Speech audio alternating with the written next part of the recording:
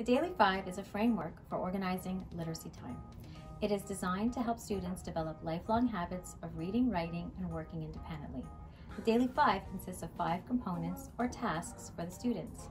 These are read to self, work on writing, word work, listen to reading, and read to someone. The foundation of the Daily 5 is Read to Self. When we launch Read to Self, the children gain an understanding of appropriate behaviors, expectations, and procedures. My students choose their own books and a comfortable spot to sit, allowing them to build their stamina and independence.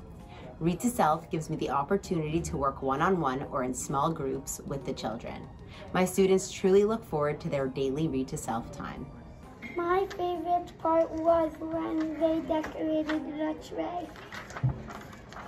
My favorite part was when the 3 kids were planting the seeds in the dirt because a blue bird was on the girl's hat.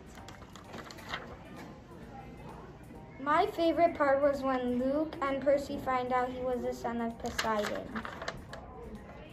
My favorite part was when the girl thought about a project. It was a book calendar.